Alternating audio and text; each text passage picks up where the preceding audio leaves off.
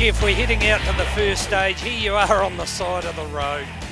Yeah, just went off song as we were coming up to the 80k coming out of Hampton back here. So I stopped and the distributor cap seemed to be just off a little bit, like not on properly. And the bottom clip fell on, so I'm pretty sure it must be in the distributor or the cap or something, I don't know.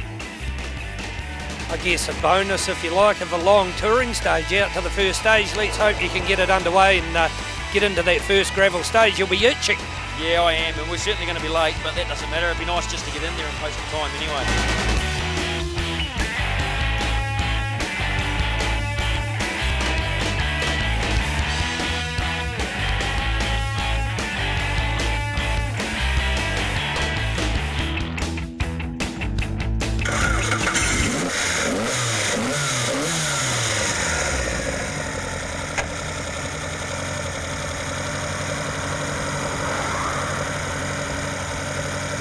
Jeff Judd, normally a front runner in his yellow Escort, but today he's not in that car. He's in the number 2 Escort, his little BDA, his 1600 Escort, and today, at this stage, it's not going anywhere.